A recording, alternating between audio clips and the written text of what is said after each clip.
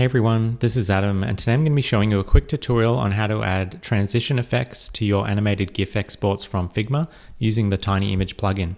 So to get started, all we need to do is go to our Figma file, click on the little resources icon up the top here, and then search for Tiny Image, so that's TinyImage, and under the plugins tab, if you click on the tiny image item, you can run the plugin by just clicking on this run button here, or I'd recommend clicking on this little save icon here, and that'll let you run it from your plugins list later. So I've already clicked on the save button. So I'm just going to go to my canvas and right click anywhere, then go down to plugins, go down to saved plugins, and then just click on tiny image, and that'll run the plugin that we just saved a second ago. So if you're new to the plugin, it has a bunch of different features, and I'm not going to be going through all of those today. I'm just going to be focusing on the GIF feature and how to add transition effects to those exported GIFs. If you're interested in some of the other compression features and exporting and downsizing features, check out some of the other tutorials on the YouTube channel. But for today, we're just going to be going through how to add transitions to your animated GIF exports. So the way to get started is we just have to go ahead and click on this Create GIF/MP4 button at the top of the plugin. So I'm just going to click on that now. And that's going to prompt you to select any Figma layers in your page or in your file. So in this case, I've just created 4 different Figma frames, very simple, just 400 pixels by 400 pixels each. And I've just added some placeholder images from Unsplash there. So what you want to do is you want to highlight all the frames you want to animate. So I'm just going to highlight these 4 frames and then click on Use Selected Layers in the plugin here. So if I click on that, that's going to load up a preview of the animation in the plugin. And you can see here that by default, it's basically setting a 500 millisecond per frame time. So each frame is showing up for about half a second. And then it's also set to 400 pixels by 400 pixels. So you can obviously scale that up or down if you wanted to double the size during the export or not. But that's pretty much all standard. So the thing we're going to be looking at today is at the moment it's set to instant. So you can see the slides are just changing from one to the next without any transitions. So if we want to change that, we just click on this instant drop-down list down here. So this is the effect drop-down list. And we can actually change this to be something else. So if we wanted to have a fade effect, for example, we can click on the fade button, and that's going to add a fade effect between each frame. So you can see now it's not just jumping between one and the next, it's adding a little fade there. We can do the same thing if you want to add a slide animation. So if you want it to slide right, you can add a slide right. So you can see it's now sliding out to the right. We can change that to be sliding to the bottom. So you can do a slide to the bottom like that. And we can also do wipe effects as well. So if you want it to wipe instead of slide, so one frame wiping over the next, you can do that as well. So we can go wipe left to right or wipe top down. And you've also got full control over the transition speed. So by default, it's going to add that transition at about 400 milliseconds, so just under half a second. But if you wanted to slow that down, you can do that by just toggling this little slider here.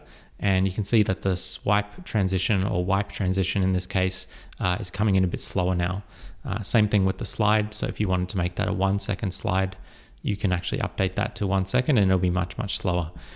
The one thing to be mindful of is the longer the transition speed or the longer it takes for each slide to transition, the bigger the file size is going to be because it's going to require more frames to actually achieve that effect for longer. Whereas if it's a shorter effect, so if you made a really fast transition speed, like 250 milliseconds, it only needs a couple of frames because it's only going to be showing for, a fraction of a second. So it's probably better to leave it somewhere in the middle if you do want to enable these effects, but you can totally play around with that and set it for yourself based on the animation style. So in this case, I'm just going to set it to a fade, and then to export it, all we need to do is click on this Export GIF button up here, and that's going to allow us to export the GIF, render it out. So once it's finished rendering, it's going to ask you to save it. So in this case, I'm just going to save it onto my desktop, click Save, and if I open that up just in the preview, you can see here that the fade effect has been added. So we've got our GIF, it's got an infinite loop on it, so it's fading into each other and just keeps going around and around. So that's our fade effect, and the same thing will happen if we export that to a slide effect as well. So if we just want to try a slide effect, we can do a slide down effect. We can make that a little bit longer. And again, once we're happy with the preview, we just go ahead and click on Export GIF, and that'll do the same thing. So once that's finished rendering, we'll again save it to our desktop. I'm just going to call this one slide so it doesn't override the other one. And if we now preview that one, you can see here that it's adding the slide effect onto our slides.